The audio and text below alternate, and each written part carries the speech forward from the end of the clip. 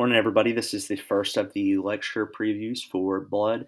I'll try to break this down into three manageable chunks. Again, will be the first of the lecture portion or lecture previews for class. Whenever I think about blood, I think about it having three different general functions: transportation, regulation, and protection. What do I mean by transportation? Well, transportation is going to come in the form of gases, so oxygen and carbon dioxide. We're going to take oxygen to the peripheral tissues, and we're going to exchange carbon dioxide through the lungs. Nutrients, again, nutrients being in the form of electrolytes and in the form of our trace elements, getting to different areas of the body needed for cellular metabolism to occur. Hormones, again, this makes sense. Gonadotropin releasing hormone going to the anterior pituitary to produce LH and FSH. LH and FSH diffusing through the blood to the testes and ovaries in order to produce estrogen and testosterone.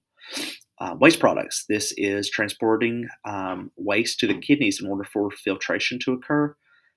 These are just some of the means of transportation that occurs. Regulation. Your body has built-in carbonic anhydrase system.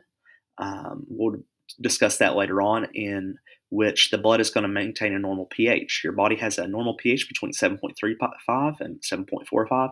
This is going to be important for the body to function at a normal capacity. Protection. I think about protection. I think about it being in the form of white blood cells, your immune system. So the red marrow is going to be where all blood cells are produced. So we'll discuss this on the next slide.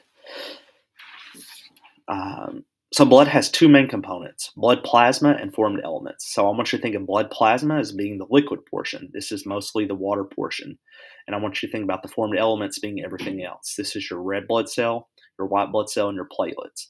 So again, this is important to note because your blood is consistent of two different things: your plasma, which makes up about 55%, and the formed elements, which makes up about 45%. You can actually separate these two depending on weight in something called a centrifuge, and we'll see this later on. Now, what's present in the blood plasma? That's important. Proteins, plasma proteins. So within the blood plasma, you're going to have these proteins. The hepatocytes are going to be responsible for synthesizing most of the plasma proteins. And whenever you think about hepatocyte, you need to break it down into its root word. Hepato means liver, so liver cell. The liver cells synthesize most of the plasma proteins. Now, what are these plasma proteins? Albumin, fibrinogen, and antibodies. So antibodies, again, this is going to be responsible for the immune system.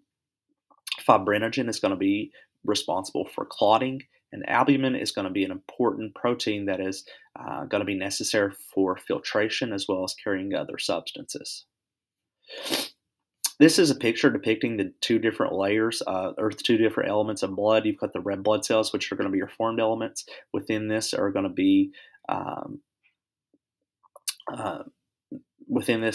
your oxygen-rich carrying red blood cells. Within this is going to be your plasma, mostly plasma proteins up in here. This representation here is called the Buffy coat. This is just the area composed of white blood cells and platelets. Here's just a picture showing you, I want to draw your attention down here. The formed elements, again, we said representing around 45%. Within this 45%, we break it down even further. So if you did something called a complete blood count, a CBC, you would see that you have between 150,000 to 400,000 platelets. This is a normal range. White blood cells, we typically have between 5,000 to 10,000.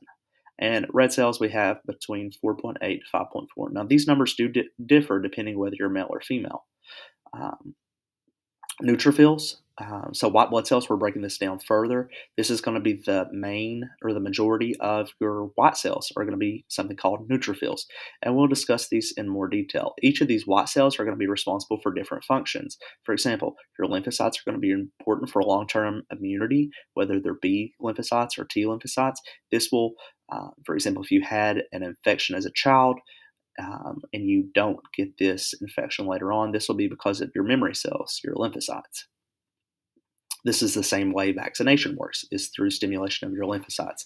The neutrophils, this is going to be an important response for your innate immune system. This will attack any invading bacteria um, or if inflammation is present, the neutrophilic count might be elevated.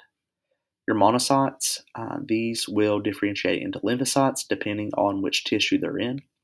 Eosinophils will be responsible for your allergic response as well as any parasites that are involved. So let's say that you're in South America walking barefoot on a beach and you um, notice later on you wind up having a worm crawl into your foot. This actually can happen. It's an infection called strongyloides. I'm not exactly sure where it's present the most. I want to say it's actually present in the U.S. in some areas. But your eosinophil count may be elevated. And basophils, again, this is just going to be another response that is present in allergies. This is a peripheral smear, just kind of depicting what we previously described in terms of white cells, red cells, and platelets. The red cells are going to have a biconcave shaped disc, which I'll show you on our next slide. They're going to be probably one of the second largest. I would argue that the white cells are going to be larger or bigger on the peripheral smear. This is an example of a neutrophil, which has a lobulated appearance, or has 4 different lobules. This is the blood plasma, which is the liquid portion of the blood, contains plasma proteins. Here is an example of the platelet. The platelet is usually smaller than the rest of the elements present. This is a monocyte, which has a typical kidney bean-shaped appearance. This next slide is going to be important. This is telling you how blood cells are produced. So the red marrow is going to be responsible for the production of all red blood cells. That's important to know, the red bone marrow. And it does it in a form called hematopoiesis. So hemato meaning blood, the forming of blood. Each cell begins as something called a pluripotent stem cell. So I want you to think of this being a little kid growing up to decide on what he wants to become. Well, in the case of a cell, a pluripotent stem cell, it depends on something called a transcription factor or a hormone in order to determine whether it forms a red blood cell, a white blood cell, or a platelet. We have a negative feedback system that is built in to make sure that we don't have too many or too little red blood cells and platelets. Again, this would be terrible if we had too many red blood cells. There's actually conditions where you produce too many red blood cells. Or if you produce too little, we need to have a system that says, hey, we need more products, increase the production of red blood cells. Depending on the abundance of white blood cells, we know this is in response to invading pathogens or invading foreign antigens. This is a picture here just depicting to you the different types of production of cells. Again, your red marrow is going to contain pluripotent stem cells. Again, that word's important, pluripotent stem cells. And depending on which transcription factor is present will depend on whether you produce platelets, white blood cells, or red blood cells. But again, we all know that these are part of the formed elements of the blood. Within the white blood cells, again, we can differentiate this into the myeloid lineage or into the lymphoid lineage.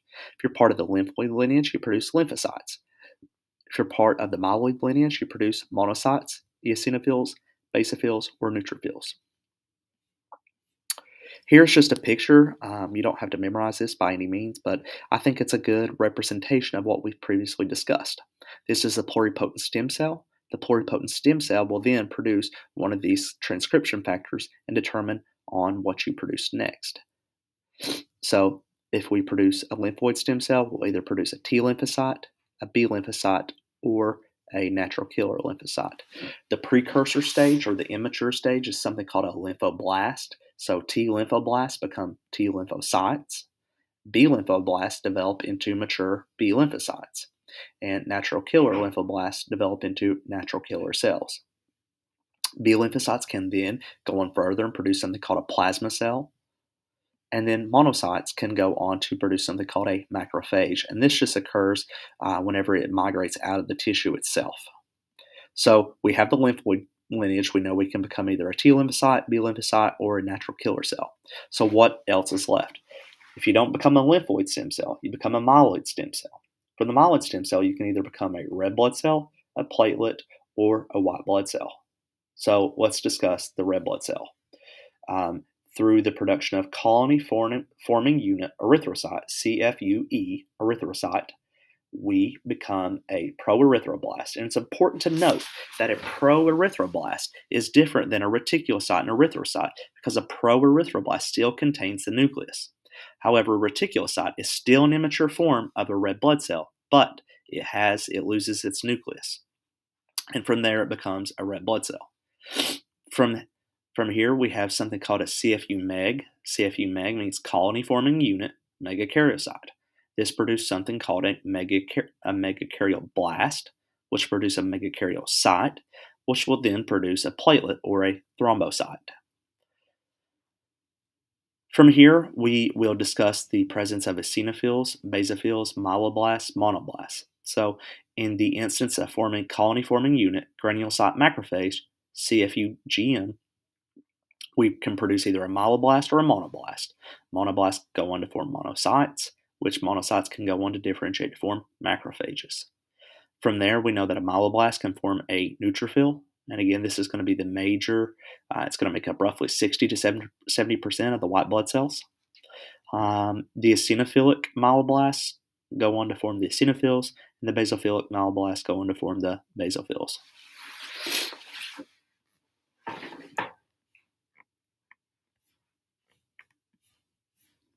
We'll end it on this slide right here. So I just want you to know that stem cells are present within the red bone marrow, right? We've said that. Stem cells are present. Pluripotent stem cells are produced in the red bone marrow. They reproduce themselves. They proliferate and differentiate depending on the presence of the transcription factor or the hormone present. What is important to know is that cells, red cells, enter bloodstream through something called sinusoids. So sinusoid is just a capillary. It's a blood vessel similar to a capillary. And we know that capillaries have this continuous endothelium. However, these sinusoids have something called a discontinuous endothelium. I'm going to show you a picture of this. You can see here on this picture right here, this is an endothelial cell, and you can see this area of discontinuous endothelium. So this is how the red cells are able to get out.